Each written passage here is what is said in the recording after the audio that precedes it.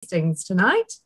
We're really excited because Catherine and I have quite a soft spot for rosé, but not just enjoying it. We're really excited to explore the variety that rosé has to offer, so that we hope that you are too. We have got a couple of ways you can interact with us this evening. If you'd like to tell us, I can already see a few people now saying where they are and what they're drinking. Please feel free to use the chat. We've also got a Q&A button, and the Q&A button is great for asking questions. We'd prefer it, if possible, if you didn't put the questions in the chat. It's just easier for us to find them in the Q&A. Of course, don't worry if you can't use it. Then, most importantly, if you are having any technical problems, we've got somebody, Tim, behind the scenes manning the emails. So if you email tastings@thewinesociety.com, then you will be able to get a response and work out why the tech isn't going your way this evening, but fingers crossed it is. There are a few things going my way, one of which is the weather. It was supposed to rain, and I thought, oh, it's such a shame Catherine and I are going to do an evening of rosé in the rain. It's not a bad thing, you know, rosé is not just for the sunshine, but I have to say I've got a little bit of sun poking through, and it means that everything looks absolutely gorgeous, and all these really, really pretty rosés are looking their best. So I know that many of you have bought the mixed case for this evening. Don't worry if you haven't. This evening's designed to just show you some examples of rosé. There's loads we've had to miss out, but it will show you some examples of rosé. I'm going to do a little bit of history and background, and we're going to do a bit of production, aren't we, Catherine? But without going too sciencey. It's Thirsty Thursdays. It's not science lessons, so we won't go too much, but it is important to know how your wine's made and where it comes from, because it has such an important impact on the flavour. But what we would advise, if you have or haven't already, don't worry, it's not the end of the world. I'm actually committing, in my opinion, a bit of a cardinal sin, because I've got all 6 wines, and by the time I get, unfortunately, to the final wines, they will be a bit warmer than I'd like them to be. If you would like to enjoy them at their best, I would pop the final 3 wines in the fridge. So if you are drinking all 6 with us, or tasting all 6 with us this evening, the rosé is our first wine, the Muga is the second. All of this was in the original email, and maybe is the third. I'd have those out and have the rest in the fridge, and we will give you a little pause to go and grab the other 3. But like I said, I'm committing the sin. If you want to commit the sin and have all 6 ready to go, then no worries. I'm glad to see we've got some people sat outside doing this. That was the plan, wasn't it? That was the hope, Catherine.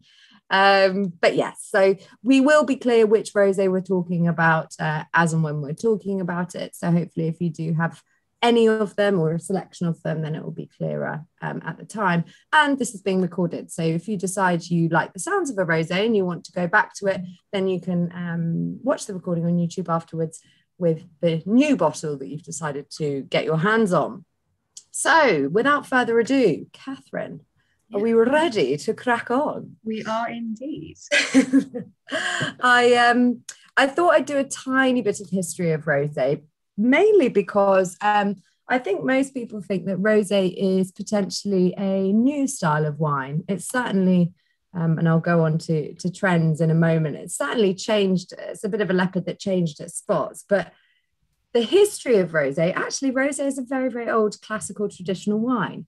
If you think back to when vineyards were first planted, very rarely would you have a whole vineyard of, let's say, Pinot Noir of a certain clone like you do now. There wasn't the science to understand that. So you'd have a mixed bag, what's called a field blend. And often those would be grapes with red skins and grapes with white skins. And those are the 2 main types of grapes. So you'd chuck them all in, you'd ferment them together, and just by blending them, white and red skins in their very nature, you would make rosé. So, of course, that's the classic. That's the original rosé style. It's been around for yonks. The Brits, if that's what we want to talk about, I'm going to flash up a picture quickly, but the Brits are famed, shall we say, for their love of rosé. And I'm just going to show you one quick photo, if you bear with me a mo, which, if I say photo, it's definitely not a photo. We have got a little shot of a a lovely scene here. This is Eleanor of Aquitaine, and this is what would become King Henry II on their wedding, I believe, or certainly on a ceremony of sorts. And when Eleanor of Aquitaine in 1152, and you'll have to check my history on that, it could be 54, when this union was created, Eleanor of Aquitaine essentially was on the west. Her kingdom was the west coast of France, and the wines of Bordeaux and the Loire suddenly were accessible to England. They were being shipped straight to England, and we were enjoying them. So we were enjoying that particular style of rosé called claret. And I've got an example of a claret here, which is a very, very dark rosé made in a particular method that Catherine's actually going to talk about in a bit. But this particular wine, this claret, is described as a pale red wine. In modern day terms, we call it a rosé, but it was a pale red wine. And there's plenty of evidence of us Brits enjoying this claret style right from that early time. Now, it's worth saying, just as a little tidbit or a fact, that's actually where the word claret comes from. So red Bordeaux is often called claret these days, and that is where that term comes from this claret. At the beginning of the 20th century, these pale reds made up 10% of our production. Of all wine production in France. In the 1950s, pink champagne, I should be specific, became very fashionable, as did rosé d'Anjou. So those were two new styles of rosé in the mix. And in the 1990s, there was this emergence of what we now know and love as a pale Provence style. So in the 1990s, this started to come about. And a lot of people say that 2007 in particular, when production was at its highest, was the real turning point. So what are the trends that we're seeing today? And I'll quickly touch on three really quick ones. One is that rosé is more popular than ever. The global rosé production grew from 20 million hectolitres, and that's a lot of wine already, in 2002 to 26.4 million in 2018. So that's an increase of around 31%. The first trend is just it's getting more popular. The second trend is that rosé has really turned from being sold as a wine to being marketed as a bit of a lifestyle. And that's not always true, but there have been groups of rosé producers who very much targeted sunshine wines or seaside. I think there's even a French company that have coined the term poolside rosé and made it a legal thing. It's in French, but not in English. But so there's definitely rosé being sold based on fashion and style. And the third thing, the last thing that really is a different trend that we're seeing now is that pale is increasingly popular. I've been in pubs in London where I've been stood next to somebody at the bar and they've literally said, can you give me the palest rosé that you've got? Pale is the thing. I've also got a lovely little picture. I don't know whether, Catherine, you've got it up, but I have it if you don't, of the Rosé School or the Rosé Academy, I'll pop it up now, in Provence, have this incredible, Vin de Provence have this colour chart. It's actually more extensive than this. There's about 20 different colours that you can have Provence rosé of. But colour is a thing now. So massive, massive trend. Please start enjoying your first rosé as well. Don't wait for me to tell you about it, but I will be telling you about it in a second. But if you're getting thirsty, go for it. But where's this pale trend come from? And it's going to lead us beautifully onto the first wine. Well, largely it comes down to production, actually. So in the 1990s, this is the techie bit, a type of press was invented. And traditionally, when you made rosé wine, and we'll go on to how it's made in a mo, but traditionally when you made rosé wine, it was very easy for it to oxidize, because one of the things that protects red wine from oxidation is the time it's spent on the grape skins, and the grape skins give the wine their color. So without all of that color, they couldn't make pale wines because they would just go bad so quickly. But in the 1990s, a pneumatic press was created that put a gas on top of the wine, so it didn't get oxidized in production, and it meant that you could produce these really, really pale styles It was called Inertis, the press, should you be interested. But it basically was the science and it was the production. And then a few people started doing it in the early 90s. There's a couple of producers that kind of landmarked it. And it shot off from there. So it was just really not actually something that we were able to do without the science before now. So that leads me really nicely on to this wine, because this is, I'm just looking now, it is our palest, our Provence this evening, if anyone's got a lovely colour chart like I do. It is the palest wine, and it's made with a particular, there's two ways that Provence wines are made. And the first production technique is called direct pressing. And I will be quick, I promise. And please, please, please taste and drink along whilst I'm explaining. But this will provide a bit of a basis for the wines that we go on to. Essentially, most rosé is made with red grapes. And the red colour only is in the outside of the grape. So if you had the time, the energy, or the inclination, you could actually peel a red grape, and underneath is a clear berry. So white, red, doesn't matter what colour. The inside of a grape, by and large, most varieties is clear inside. It's just the skin that has the colour. So when you press, when you break the skins and get the juice out, direct pressing, or vin gris, as it's often known in France as well, is you literally just press those berries and you get the juice out quickly and you get rid of those skins as soon as possible. And it means only a tiny bit of the juice touches those skins and the colour comes out. So that's option one, direct press, the absolute light of the light, fresh berries, sort of often your swimming pool wine. Then there's option two, which has a bit of a gradient. And I think, actually, I'll explain it and then we'll taste. But essentially what happens with this is you crush the berries a little bit. So a bit of juice comes out, but you're not juicing them as such. And then you let them sit, touch it, the juice sits with those skins, a bit like brewing a cup of tea. So it sits with those skins, but you don't leave it too long and you don't increase the temperature. You just let it sit there cold. I don't know whether anyone's ever tried to put a tea bag into cold water. Not much happens. And it's a little bit like that. You just leave those skins on there. For the lightest of lights, it might only be for 2 hours. For a little bit more colour, you might go up to 20. Then you press down, get the juice out, but by that point, it has got a little bit more colour to it, like this wine here. And then at that point, you get rid of all those skins and those pips and things like that. So really, they're your only two options in Provence. And that's how this wine is made. This has had a very, very small amount of hours of skin contact at a really low temperature. So tiny, tiny amounts. This looks like a 2-hour job to me. It's got that beautiful pale colour. So I will tell you about this wine now, and obviously all please do taste it. It's from Provence, as I said, which is the biggest rosé AOC in the world. So the biggest protected area to make rosé. 90% of the production of this area actually is rosé, which is amazing. We have got, here we go, lovely, thank you, Catherine.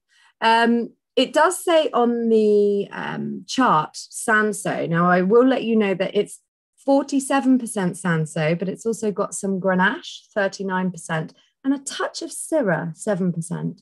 It's just that our computer system doesn't quite let us do blends accurately like that, but it is Sanso based.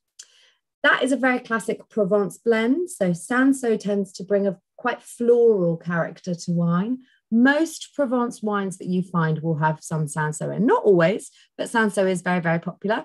Grenache, also very popular. And as you go up towards the Rhône and the rosés there, and Catherine will go on to it soon, very popular. Other wines you might expect to find in Provence rosés are things like Mourvèdre, which adds structure, a quite rare grape called Tibourine, which is very traditional, and that adds a bit of acid and floral notes as well. And this particular wine is made by Château des Mezclans, and they are a lovely producer. We sell some of their other wines, a family-owned winery. They grow on a sort of schisty hillside soil. They are quite traditional. I think we've got a picture of the winery, actually. I mean, if anybody's upset about not being able to travel, this is an evil thing to do to you, because this winery is beautiful. There we go. it's sort of old traditional farmhouse, but then they've got a very, very traditional, very modern winemaking facility with all the things I said that you need, you know, the inert press and keeping everything very cold and temperatures, etc. But yes, have a smell. I'm sure you have already, and I hope you have, but you should get lovely floral notes, a little bit of salinity or a kind of mineral type thing, and often Sanso can do that too. But it's very gentle. It's got a little bit of red fruits, touch of strawberry, maybe grapefruit as well. Grapefruit can be quite a common thing that comes through on Provence rosé. It's worth saying that you can blend 10% of white grapes in, but it has to be grapes. You can't add white juice to make it paler. They have to go into the press with the other grapes. So it's a bit of a misnomer. You can't cheat by adding white wine. And Catherine's going to go on to that in a bit. Well, we're both going to go on to that in a bit. But I hope you enjoy this wine. It's brand new for us. Marcel only bought it this year. So it's brand new. We've been waiting to get an exhibition Provence rosé for ages, but this is a great producer that we work with. So yes, I hope you enjoy. And I'm going to hand Catherine, have you tried it? I have. I've just tried it. It's very delicate, isn't it? It's very much a wine that I would just want to sit in the garden. You're saying about a bit of grapefruit. I also got a bit of red apple. It's very crunchy fruit, isn't it? Very bright, fresh, crunchy fruit. So it's really pleasant. It's really refreshing and nice. Quite different to some of the others that we're going to go on to. Yes, it is. I mean, it's a lovely introduction wine, and I think we said at the original meeting we had about this, Catherine, this was the wine we wanted to start on, because this is the wine probably a lot of people are familiar with. This is a good quality one, but you know, you can get scales of Provence rosé, but by and large, most decent pubs and restaurants will have one. And particularly last year when the summer was baking hot, this was my juice for the weekends. Provence rosé. And then in terms of food pairings, I actually don't necessarily need food with this so much, but if I were going to have food, I would keep it light, and I'd keep it sort of aperitif style. There are Provence rosés that bang a bit more weight than this one. This isn't built to it's not a wimpy wine, but it's not built to be a food wine. We'll go on to some of those later. So if you were going to put something with it, I would sort of go, crudités actually, more than anything. Some hummus and some vegetables would be lovely. So what we're going to do now, Catherine, aren't we? We're going to go on to, you're going to do a pair. And for members who are tasting along, it's the Muga and the Tavel, correct? Indeed it is. So got the Muga and the Tavel, two very different colours. Let's hold up the bottles as well for you, just so you can see them in their entirety. We've got the Muga first, and then the Tavel. So we're doing these ones as a pair because they do both have the predominant grape in the blend being Grenache. But it's very interesting to see how the winemaking makes them such a different wine to each other. So let's start with the Muga to kick off with. This is from it's the Muga Rosada Rioja, and it's a blend of Grenache, Tempranillo, and some Viura. Now, Viura, you may be surprised to see that is in here, because that is a white grape variety. And if you're not familiar with the name, it's the Spanish term for Macabo. So as a white wine, it creates quite a nice aromatic floral wine, which is why it's used in this blend. It gives a little bit of lift. But as Anna was saying, you can't just mix a red wine and a white wine and end up with a pink wine. They do this blending of the juices before the fermentation. So it's not diluting the rosé. They make the rosé wine, they make the white wine, blend the juice, and then let it ferment. Oh, Jeff and Jane have just put on about Tavel using the Sanier method. We're going to get onto that in a moment, Jeff. Jane and Jeff have beaten you to it, Catherine. Well, we've had some discussion earlier today with Pierre, the buyer for Spain, and Jorge, the winemaker from Muga, as to whether the Sanier method is also used for this Rosado. Jorge is adamant that it isn't, because with the Sanye method, usually that is a method where the lighter juice or the lighter run from the production of a red wine is bled off, and then the rest of the juice and the skins are left to carry on and are produced into a red wine. However, with the Rosado, their whole intention is to always make a rosé. And that really comes down to the real beginning of where they've planted their vines. They tailor the viticulture to keep the freshness and acidity of the Grenache and the Tempranillo. They want them to perform well for a rosé wine, not as a red wine that can make a rosé on the off chance that you've got some left over. So they have the vineyards on the northern slopes of the valley in Rioja. Keeps the temperature nice and sort of cool in the night times. There's a good diurnal temperature, so it's the cooler in the evening to keep that acidity fresh, keep the ripeness of the grapes not going too high unnecessarily. They harvest quite quickly and keep them in a truck that is refrigerated to 4 degrees before transporting it to the winery, where they press it straight away.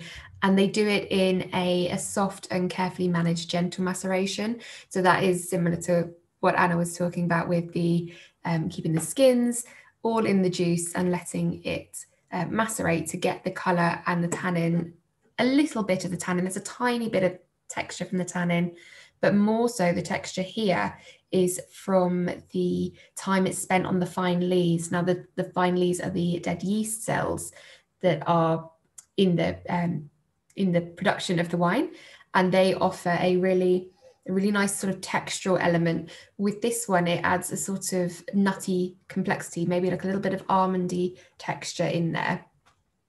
And like I say, they blend the juices before fermentation, which they then ferment at about 16 to 18 degrees for 15 to 20 days.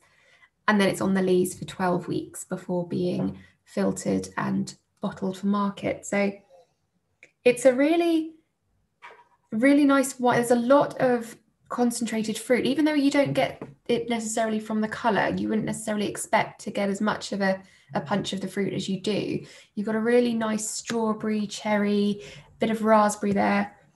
But there's also a little spicy touch, a little bit of white pepper, maybe a tiny bit of something like nutmeg that's quite warming. And then you've got the floral aromatic lift from the Viura as well.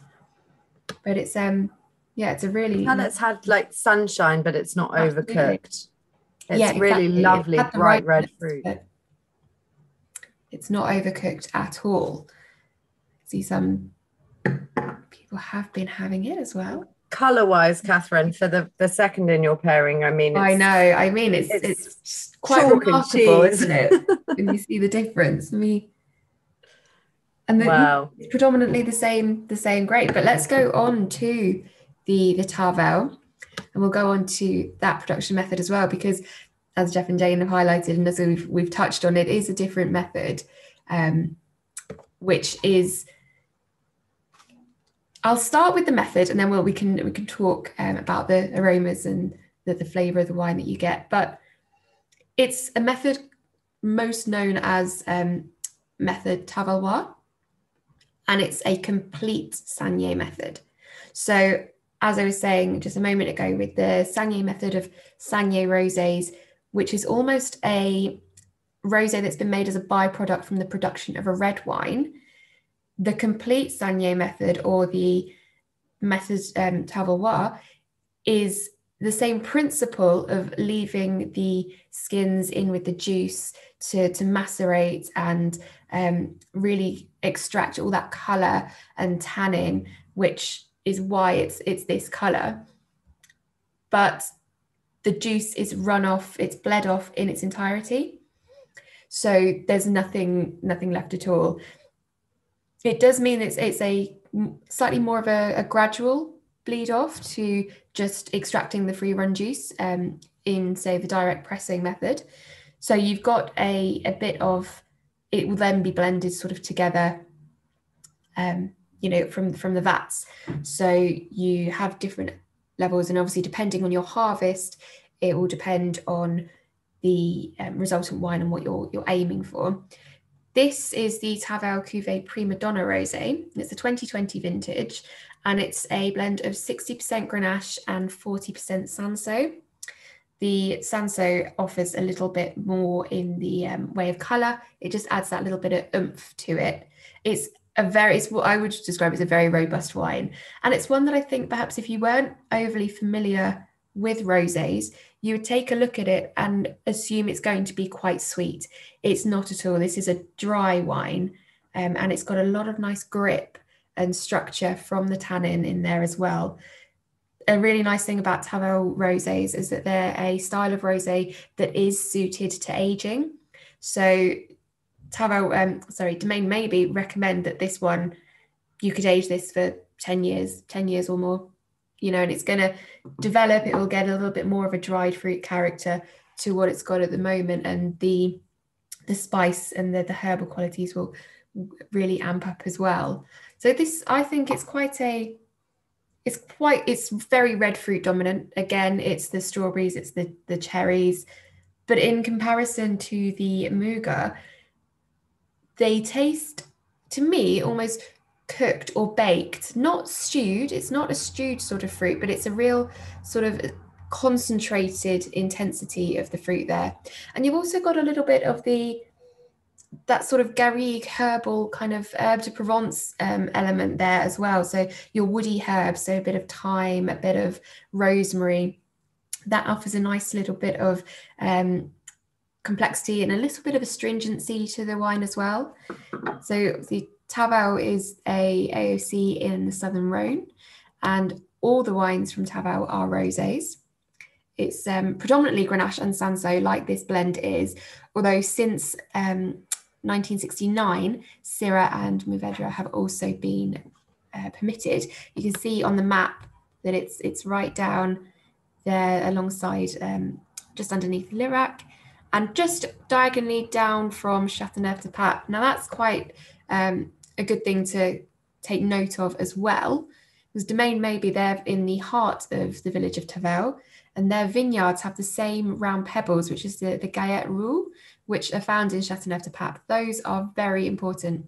So they conserve the heat during the day, and then they'll restore it slowly back into the soil during the night, which helps these grapes, so the Grenache and the Sanso, particularly with the Sanso having a slightly thicker skin, it will help them achieve that ripeness and an even ripeness across the whole harvest. The individuality and the typicity of a Tavel rosé is in the structure and how fruity it is, and that is really well shown here with Domaine Maybe. Richard Maybe, who is the winemaker there, that's something that he really wants to stick with and to keep going, even though there is this trend for much paler rosés. Some producers in Tavel are looking to do paler rosés because that is where the sort of demand or the interest is, but Richard's very much on the opinion that obviously if you start going into that, you lose the magic of what makes a Tavel rosé. So this is his best cuvée, the Prima Donna. Is made from older vines, and it's a little fuller, a little bit more complex than the standard bottling, and he's named it after his love of opera, which is just it's very nice, isn't it? It's a nice kind of romanticized idea to the winemaking as well. It's all very much in harmony, and it needs to be and wants to stay that way in Tavel. But they are very different, and it's always a surprise at how different they are. But you've got the same sort of flavor profile. This one is just knobs on, and it's really much more robust than the Muga. But they serve a purpose. I mean, we say a dog's not just for Christmas, a rosé is not just for summer. This is a rosé that would withstand any sort of like slightly heartier stews, ratatouille, anything that's a bit more oomph in its food. I mean, the Muga as well, there's enough going there that a lot of seafood, paella, that would be perfect pairing for it. And the nice thing about rosés and why they are such good pairings for food is that you've got the freshness of a white wine with the structure and the grip of a red wine. So if you're ever stuck on something to pair, what wine to pair, a rosé is always a good option to go with. But yeah, I have to say I love both of them, but the Tavel for me, I think because, like you say, you can be a bit more adventurous with what you're pairing it with, and I think I love the Muga, but it's fruity and it's friendly and it's sort of almost moving towards a Provence style without being Provence. I think for me the Tavel is such an iconic wine. It's got its identity, and like you say, because it's had that sort of more intense time, it's almost started life being made as a red wine that got interrupted, didn't it? Really, it began life being produced like a red, where all the other rosés we've got this evening are red grapes that got turned into a white wine, essentially. So this has been made very differently, and because of that, it is a bit protected and it can age better. And I agree. I'd like to keep these, a Tavel wine a couple of years, let it get a little bit more herbaceous, a bit more developed, and then you really can pair it with everything. You can pair it with pork, you can pair it with, aubergine dishes, chicken dishes, kind of. It's really limitless with a wine like Tavel, but it does have a bit of an identity problem. Yes. And I think as well, perhaps without being snobby about rosé wine, you look at other rosés that are within that colour palette, and you're perhaps thinking towards something like a white Zinfandel or a similar, fruity Spanish wine that's, a table wine that can be quite, it can absolutely serve its purpose, but it can be sweet and it can be not off-putting, but perhaps it can have the effect of making people's perception of the colour before they actually get to the taste. Yeah, and I think most of the light wines, the Provence, the Muga, wines of that colour, you expect them to be dry, and most of the time they are. And then you have more confidence in buying them. And I think that's why a lot of people do buy by colour, because those wines traditionally are usually 99% of the time dry. So you can meet your own expectation. Whereas if you're in a supermarket and you see Tavel on a shelf, or if you're in the showroom, or a bit easier if you're buying online from us, because you would see the sugar rating. But if you saw that next to exactly as Catherine says, white Zinfandel, which is a semi-sweet wine, nothing to do with being a white wine made from Zinfandel. It sort of is, but it's not. A sort of sickly sweet wine from hot parts of California. When you saw those two things together, the association, you're quite right, Catherine, you start to think, well, I've had one that looked like that and it was sweet, so I'll avoid all wines that look like that. And it's such a shame. Absolutely. We've just had a question come in, which I think it's an excellent question, and I also love the way it's been worded from Tom Dane. He said, is Mateus Rosé, that icon of the 60s liberation, along with the pill, Carnaby Street, the mini and the mini skirt, still produced? I mean, what a way to market what a great question. It is still produced. It has gone under a little bit of a not a reinvention of itself. It's still in the typical Mateus Rosé bottle. It's still an instantly recognizable brand. But I think in terms they've paled up, haven't they, as well? They've paled up. Yeah, they have gone pale. In comparison to what they used to be. They're still on the deeper end, but they are a little paler than what they are. They've moved towards what the market wants. And it's worth saying, that 70s, that sort of trend to, you could argue that Mateus was the original rosé, that the consumer product, they got to the market before everyone else. So you can't diss it for sure. No, stuck around for that. And I don't know about you, Catherine, but in my WSET diploma classes, they tricked us and they gave us one. Did you get one? Oh, yeah. We had one as well, and we got tricked. I said it was very good quality. Yeah, and it is. For what it is. Yeah, so there we go. Don't knock it, but it is still knocking around. And we've had Jeff and Jane about how long would you age a Tavel Rosé? So this one, the Domaine Maybe, they are suggesting around 10 years. Obviously, depending on the producer, it will change, but I would be confident in saying at least sort of three to 5 years for most. They're a top quality appellation as well, aren't they, Catherine? You know, absolutely. they're in one of the best spots in the Rhone. They're the only appellation in the whole of France that only are allowed to make rosé, so it's their specialty. And they're kind of, well, they're the best at what they do. So it's quite hard to find a bad one, I guess, is what I'm saying. It's strict regulations in the AOC that mean that it's quite hard to find a bad one, but. And they're made with the intention of them being suitable for aging as well. It's not just a lucky coincidence. It's the style of the making is that it will stand up to it. You know, it's got the structure there. It's got that's the other thing as well. They're often quite higher alcohol. So this one is 14%, which is quite high for a rosé, but it's very well integrated, and it's got the concentration of the flavour there, and it's got the structural elements of the tannin as well. So it's all very well sort of blended in together. Great wines, Catherine. Thank you. Shall we move on to the next pair, and we'll give those who still have them in the fridge a second to get the next three out, is probably the best thing to do. I'm going to be going for the Undaraga first, which is the Chilean Pinot Noir based Rosado. I'm then going to go for the Pure Loire, and then Catherine's going to be finishing off with the Bougie. Bougie Boogie. So if you do want to get those three out now, I'm going to grab my bottles to show you the examples, because they are lovely bottles, these two. And this Loire guy's just changed his bottle as well. So you may have seen him in another form. But yes, do grab those.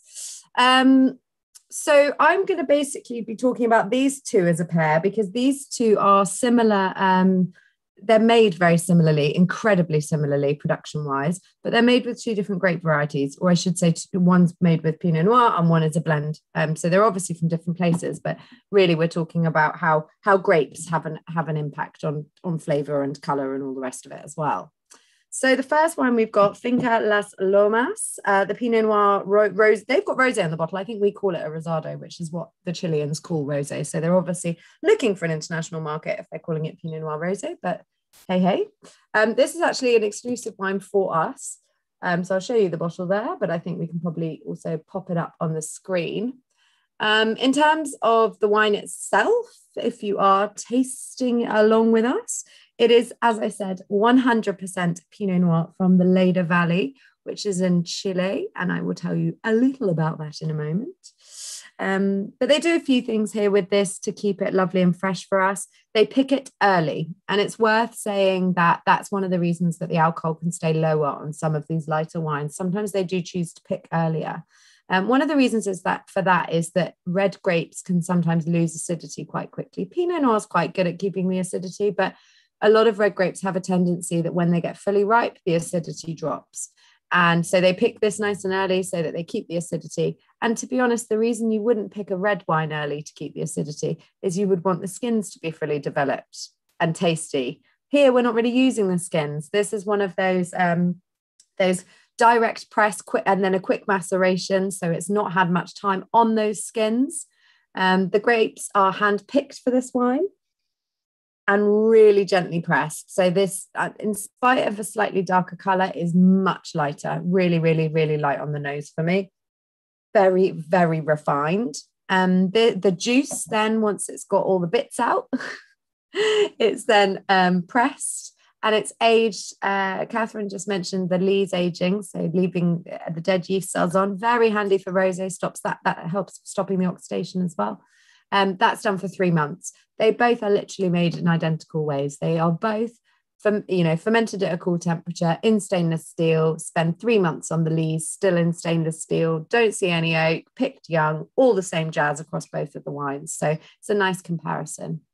But we wanted to show a wine from a New World country that was still able to provide lots of freshness. Because again, we've mentioned the Californian White Zinfandel sort of disaster, fiasco, whatever you want to call it. There are some good ones out there, I'm sure, but I'm yet to taste one. This is beautifully made. And one of the reasons is, I think we've got a map. This particular wine comes from Leda Valley, which is a sub-region of San Antonio Valley. It's absolutely tiny. I even had to circle it on the map. So there we go. It's that little dot, that little red dot. San Antonio, the San Antonio Valley is much bigger. It's the little bit in yellow. It sort of touches the Maipo Valley down there. It's nearish to Santiago. But this particular little red dot you can see is Leda Valley. And it's about 20 to 55 kilometers from the sea. And what that means is the Pacific Ocean, incredibly cold, has a beautiful cold current called the Humboldt Current that comes up and also brings in lots of fog. So if anyone's had me rabbit on before about how that happens up in California in places like Santa Barbara, one of my favorite regions, it happens even more down here. It's really, really cool. It's not a place, it looks very green and gorgeous, but it's actually not, I think in the summer, the max temperatures reach something like 22 degrees Celsius. So it really doesn't get very hot because of these incredible cooling influences. And this particular vineyard, is grown on a west-facing slope, and that literally gets the straight impact of these gorgeous cooling coastal. Yeah, we've got a picture here. So just on the other side of that slope, I believe, stolen this from website, is where the cool coastal breezes come in and make sure that these grapes stay lovely and fresh. So no jammy rosés here is what I'm saying. So I hope you can have a little smell. I mean, for me, the Pinot is bringing some really nice red berry smells. It's not actually as aromatic as you might find for, a red Pinot when it's normally made. I'm getting more mineral on this as well. I don't know about you, Catherine. That kind of stony smell. And then flavor, yeah. A little bit like tinned mandarins. A slight pithy kind of bitterness that's quite a pleasant bitterness there. A bit like, do I mean Campari? Is that sort of bitter orangey smell, that sort of smell? But do have a taste. Flavor-wise for me, it's got a kind of nice mixture of, it's got a bit more structure. That Pinot has brought some nice structure to it, but it is still fruity. I would say not as fruity as the Muga, if we're talking about comparing two direct press wines. I think here we've got a bit more of that savory note, a little bit more of the earthy. Dare I say it's also a bit more refined. I don't think it packs as much of a punch. So yes, a lovely, again, it would be a garden rosé for me, but I think I'd actually probably like to pair this with something and really bring out some of the fruit. It would work with some quite salty foods. I'm thinking things like salt cod would be delicious. Just imagining being on a little Portuguese, I know it's not Portuguese wine, but having some little bacalhau or something with this would be delicious for me. And other things that are going to bring out more of those fruit flavors if you want them. So quite frankly, would just be some crisps. Some ready salted crisps would be really lovely with this. Some nuts can be good sometimes and maybe a little bit challenging other times, but maybe some salted almonds would be nice. I think salted cashews would be too sweet and would not do the job, but some salted almonds or crisps or something with this would be lovely. And yes, I'm keen to hear what you think of that. Please write in the chat if you've got any thoughts, and I'll compare it to the second wine. So the second wine is it's from the Loire, Rosé de Loire. Now, members, if you've been to a tasting with us before, or if you've bought this wine before, it used to be in quite a square bottle, didn't it, Catherine? Yes. Had like big, broad, square shoulders. Slightly unpractical for a wine rack. Yeah, it wasn't a great wine rack wine. I also think actually it's just not a bottle shape that perhaps the UK market recognises. Or it's not, maybe, I don't know, there's perhaps a little bit of a misconception that they make slightly cheaper wine to put in square bottles, which isn't true. But anyway, they've changed the shape. So they have a new shape and a new label, which is here. And this is from the Loire, but it's from the Touraine vineyards. So the central section, we do have a map, but I'll get that up in a second. There's no rush because I want to get you tasting first. In terms of the grapes here, it's 55% Gamay. Now, Gamay you're probably more familiar with in Beaujolais, but there's a lot of Gamay grown in the Loire. And it's actually a really good grape to make rosé out of. There's some great rosé in Beaujolais. It makes really fruity wines. So you can smell this one immediately has already got more fruit on the nose for me. It's got, it's actually got more like, interestingly, some more, you mentioned just their mandarins. This is more like nectarines to me. It's not super, super red fruits. It's got kind of some peaches and stone fruits and things like that as well. So it's 55% Gamay, 40% Cabernet Franc. And the Cabernet Franc is good for colour when you let it macerate, but this obviously is very pale. It's not been macerating very long. The other thing it does bring is structure. So there is going to be more structure to this. Gamay traditionally not as good for structure. And then it's got 5% of a grape called Groliu, which is going very rapidly out of fashion in the region. It can be a bit weak and watery and a bit meh. But actually when it's used well, is a very, very, very good grape for rosé, and historically was what they would mainly make their rosé out of. So again, it's direct press. It's got a really low fermentation temperature, so we're not kind of cooking anything. We're keeping it all lovely and cool and chilled when we're fermenting. And again, it's going to sit on those fine leaves. Pardon me. It's worth noting that the residual sugar for this is low. It's 3 grams per litre. Now in Provence rosé that we had at the beginning, the legal maximum it can be is 4 grams per litre. So this is very much emulating a Provence style, a dry Provence style. So very, very little sugar here. And what do you think of this one, Catherine? I agree. It's very, the Cabernet Franc just gives it a little bit more of not too fruity. It's a little, I don't want to say greenness because that almost sounds like it would be unpleasant in a rosé, but it's a sort of a herbal freshness that it's very moorish, and it's very quenching, and yeah, I've got the really nice savory element to it. I think it almost makes it more tart as well. Do you know what I mean? It's got a kind of bitterness to the end of it that I really like. Yeah. Is it something you like, Catherine, or just something you? It is. I think for me, I think this means it's much more food friendly. Yeah. In comparison to, say, the exhibition Cote de Provence that we had to start, that is very much like a, sip through the afternoon, keep the glass topped up.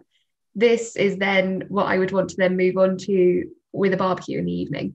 Yeah, it would stand up to a barbecue, wouldn't it? And I think that bitterness and that greenness for me just makes it a bit more serious. Yeah. I probably wouldn't. Well, I would want that at the pool as well.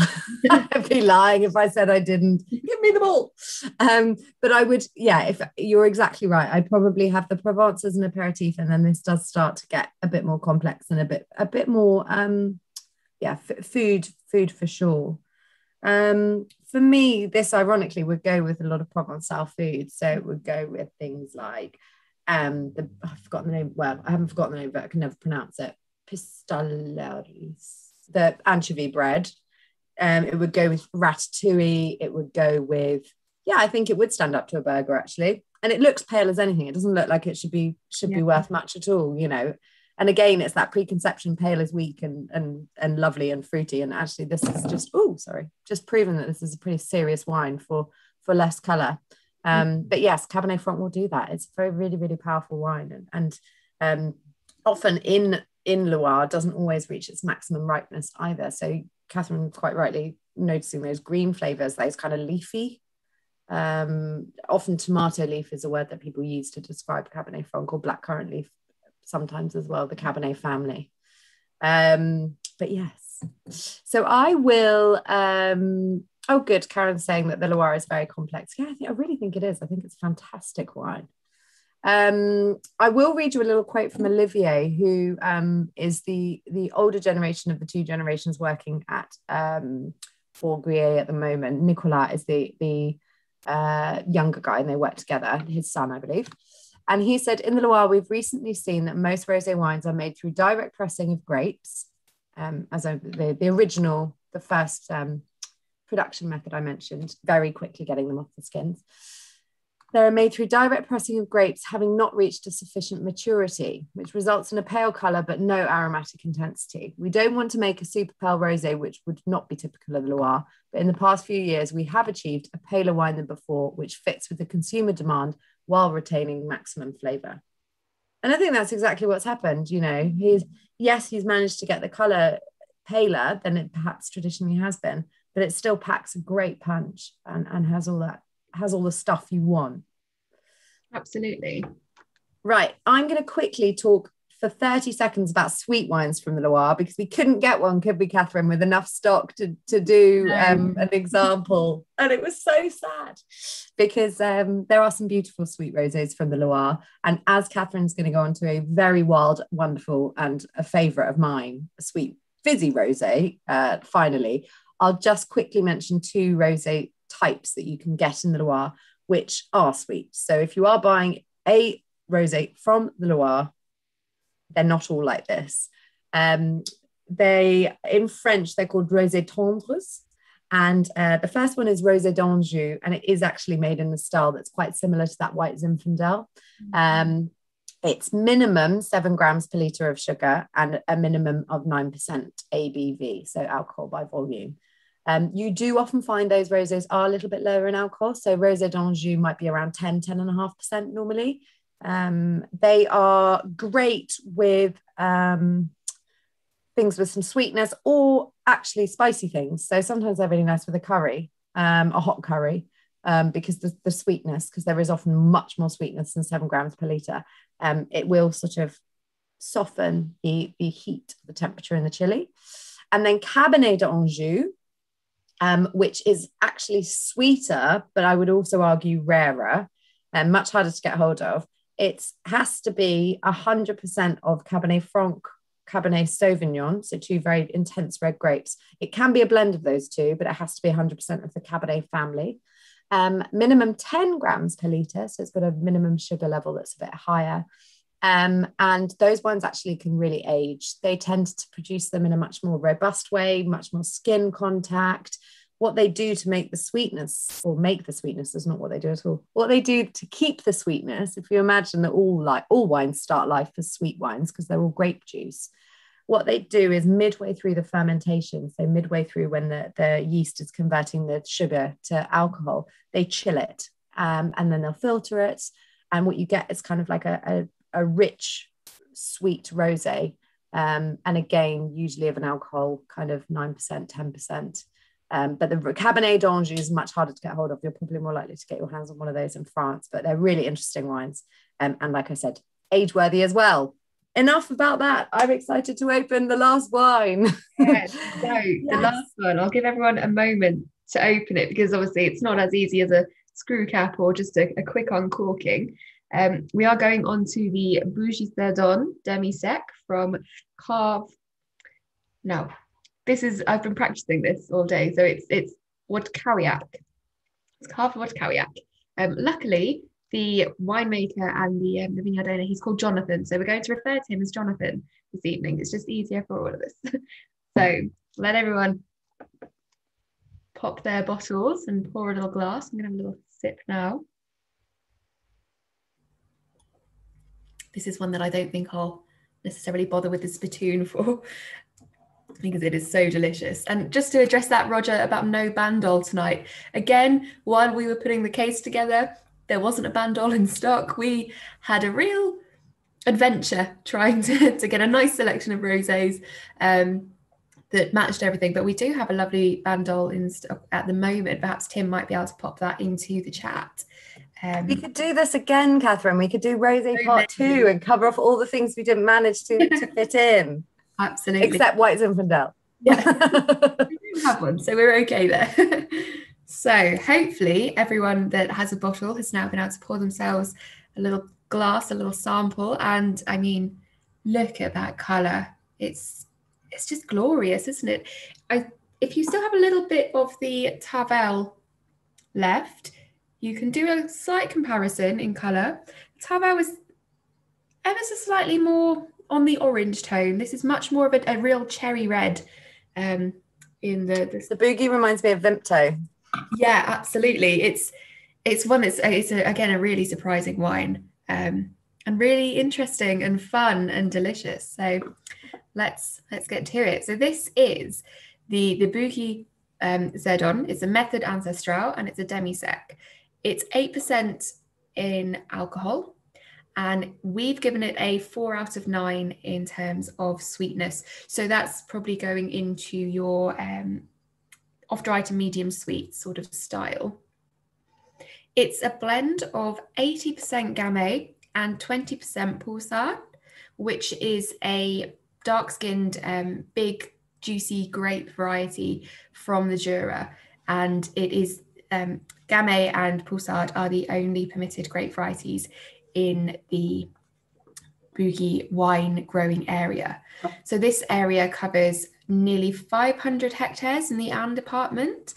We'll stay on this map for a moment, just while we'll have a look. So it's in the secondary mountain range of the South Jura Massif, and it stretches over Cerdon, Montague and Belly. Now, I've tried to do a little zoom in of the map. So if you look on the map on the right-hand side, you should be able to see just to the left of where it says Conligue, you've got Montague. So it's all in that little area there, but it is quite small, so small in fact that not all of the information is on the map, unfortunately.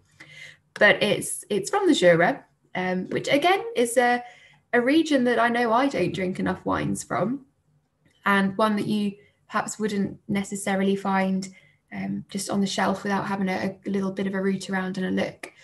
So Wojkowiak, Carve Wojkowiak is, here we go, we've got a lovely picture here of the farm. So it's run now by Jonathan, and he took over from his parents a few years ago. They had been farming for the past 30 years, and they, were farming arable as well as livestock. They had cows and sheep, and they had the vineyards as well that were planted 30 years ago, just over 4 hectares. If we're able to bring the image of the farm back up very quickly, you should see that there's some of the vineyard area is sort of directly around there we go, to the right of the farmhouse as you're kind of looking at it. So luckily there's about 2.2 hectares of the vineyard directly sort of adjacent to the farmhouse. And then the other areas of vineyard are a little bit further away, but it makes it very nice because it's Jonathan that works it in its entirety. The wine that he has chosen to make is the Method Ancestral sparkling wine, but it's more of an effervescence. It's more of a froth than a fizz in the style, and it's really pleasant. It's a really nice style of wine. I will quickly just go over what the Method Ancestral is, if not everyone is necessarily as familiar with it. It's thought to be the oldest method. It's actually thought to have been accidentally discovered by Benedictine monks, as they were left some wine out on the side and didn't actually mean for it to go fizzy as it did. But it's a very old method, and perhaps the most natural method for making a sparkling wine. None of the liqueur, which is the sugar or the yeast, or any sort of extra little additives are added to start the second fermentation. So the process will start traditionally with alcoholic fermentation of just the grape juice after pressing the grapes. But the fermentation process is paused. It's not allowed to go through to completion. So after about 2 weeks, when they've reached a certain level, maybe about 5 degrees alcohol, they will halt the action of the yeast. They'll lower the temperature in the vats, which means that the yeast will just remain dormant, and then they will filter the wine for the first time and bottle it. They store the bottles in the cellar at about 10 degrees, and then as the wine comes back up to temperature from being cooler to stop the fermentation, it will come back up to temperature to get to the temperature of the cellar. The yeast that is still in the bottle will reactivate. So the alcoholic fermentation resumes, which results in the formation of the bubbles. So it's the CO2 is then released. So that is then the bottle fermentation. Then after about 2 months, when they've got to the desired pressure, the bottles are opened again, they are emptied out, the bottles are rinsed, and the filtered wine is poured back in and then corked. So it's a really nice, lightly sparkling wine. Like I say, it's a gamay, so we've already spoken about the sort of fruits that you're getting from that. It's a real cherry bomb, sort of ripe strawberry. It's very pure fruit, this. There's no other sort of secondary characters from the making of the wine. It's not a wine you would want to age. The Pulsard is a grape that makes very sweet, juicy, is a vine that makes very sweet, juicy grapes, which then result into the juice as well. So it just amps up the ripeness and the sweetness and the juiciness. And it does add to the colour as well to get that really lovely colour. And I've seen a few people are saying how well it's going with strawberries, and it really does. It's absolutely, I mean, this would be perfect to take to Wimbledon. You know, you could just, it's light enough that you can enjoy it for the afternoon. It goes very well with soft summer fruit. Say if you had like a summer pudding, that would be a delicious pairing. And the other really nice thing about the effervescence is that if you are having a dessert that's got some more aeration in it, so perhaps like a sorbet or an ice cream, because you've also got aeration in the wine, it counteracts really nicely together.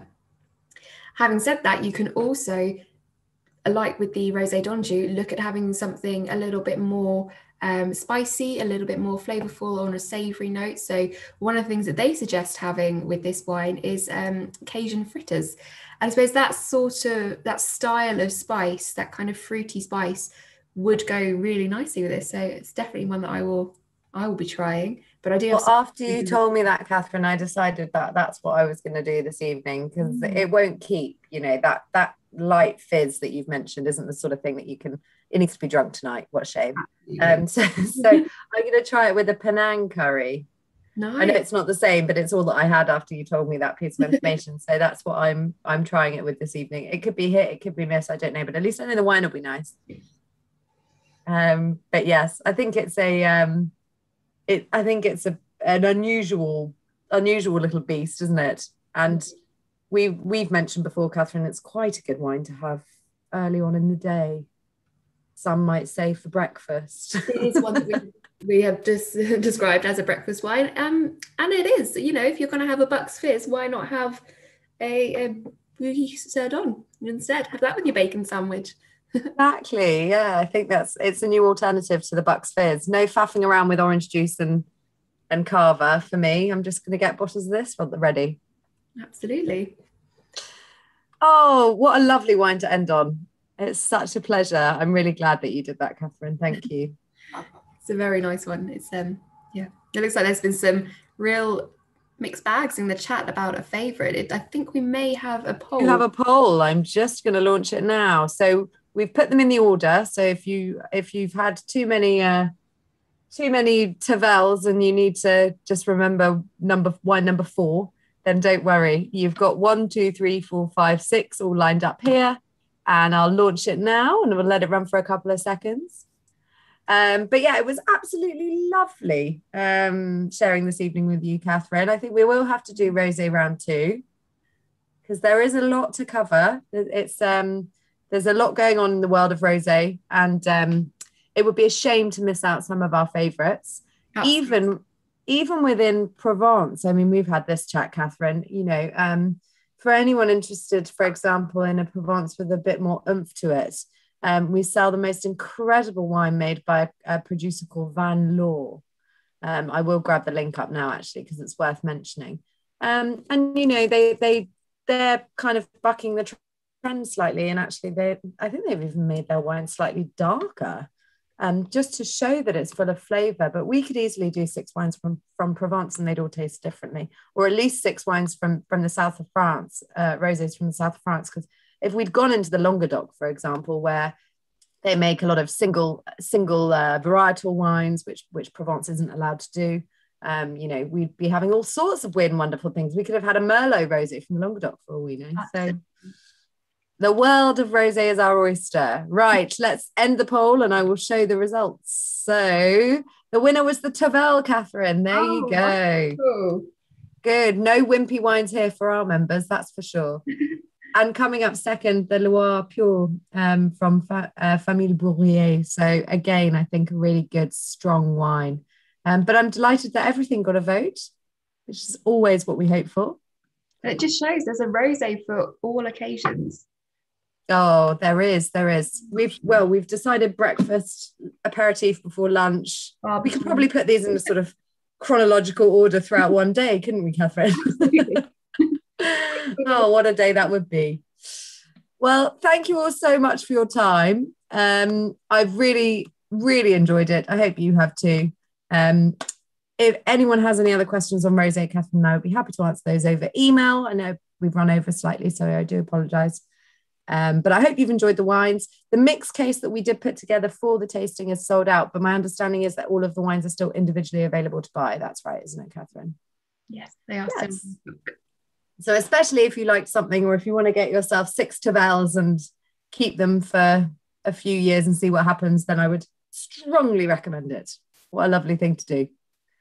So thank you, Catherine. Thank you, Tim, behind the scenes. Thank you, members, for joining us. And I'm going to go and enjoy a glass of my delicious new version of Bucks Fizz whilst I finish off my curry.